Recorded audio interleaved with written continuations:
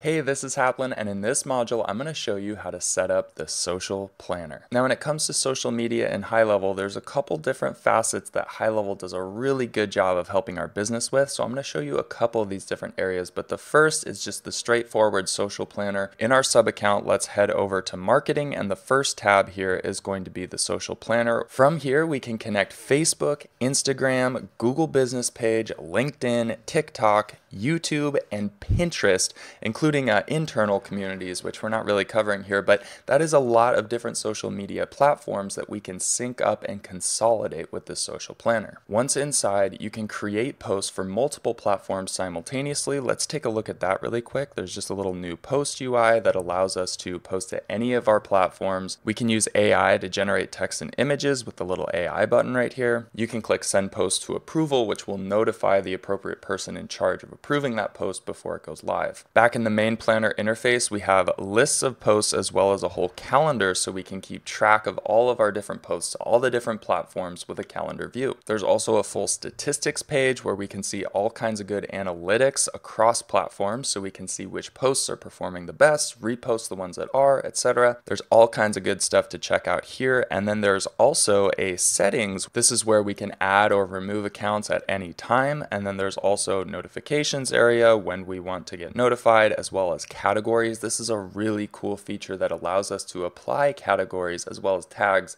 to any of our posts. So if we have certain categories of content, different types of content that we want to post, like an equal distribution of throughout the week. A classic example is like a personal trainer wants to do one post on nutrition, one post on a workout plan, and then one direct call to action kind of salesy type post. They can have categories for that and then make sure the categories are set up on a schedule so that there's one post from each category per week. And then when you're adding new content, you can simply select the category and add it to a queue. This helps just really standardize a cadence of posting and make sure that posts happen regularly. You can recycle or repost popular posts from the past based on category, etc. It's just really nice for organization. Watermarks are also really nice because they make sure you're getting credit for your original content. And this allows you to use a single watermark for all of your posts on all of your different platforms. Okay, so that's a quick look at the social planner itself, and there's more information about the social planner in the help doc link beneath this video. But I want to show you one other really cool thing specifically for Facebook and Instagram that you only get once the social planner is set up. That is comment automation. In order for this to work, we want to make sure that we have Facebook and or Instagram connected at the location level. So I'm going to scroll down to settings, and then within settings, click integrations. And now here, I'm just going to connect Facebook and Instagram. This is going to pull up a wizard that will just walk me through the process really quickly. Once that is set up, then I am going to head into automations, and we're going to build another workflow. And the trigger for this workflow is going to be Facebook or Instagram comments on a post. We want to make sure we filter to the proper page, and then post type is usually just publish. We can filter to a specific post if we want,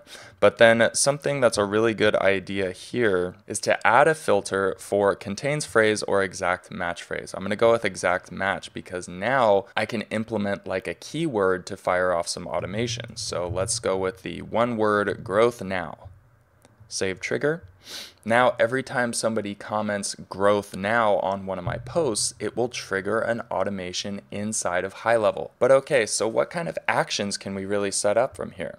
Well, we could do all kinds of things like tag, or we could notify a user with an internal notification like this. But the real meat and potatoes is the interactive messenger. We can do this on Facebook or Instagram and set it up so that whenever somebody comments that keyword on a post, we automatically start a new DM conversation with them. So I could have a message set up like this: hey, contact first name, thanks for commenting on my post. What's a good email for me to send your free lead magnet to? And once I save this action alongside whatever other actions I want to do, I could comment back. So I could reply in comments. I could make sure I like that comment, etc. But now, basically, what the end result of this kind of workflow is I can create content, create a video, create a post saying, hey, if you want my help, if you want to engage in conversation with me, if you want to move forward, if you want to free this or that, whatever it is, comment below growth now. And I can use my organic content strategy to actually drive conversations and drive new leads being generated. And then as you know, that messenger thread is going to show up inside of High Level in the contacts conversation interface. And then if they respond with an email to a message like this, High Level will automatically add that email. We could trigger more automation based on the addition of that email to send the free lead magnet. We can get them organized in a conversation pipeline, then try to get a text thread going, and so on and so forth. And it's all going to live right in that same conversations interface with their Facebook Messenger,